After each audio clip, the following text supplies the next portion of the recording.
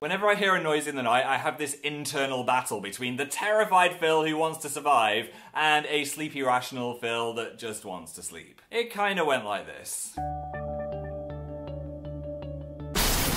I'm actually gonna die, it's a murderer. Nah, I'm sure it was just a pan falling over in the kitchen or something. Go back to sleep, Phil. It's a serial pan killer who kills people with pans from the kitchen. Nah, he'd have a catchier name than that, like the Paninator. Okay, don't think about it, Rabbit Mongoose.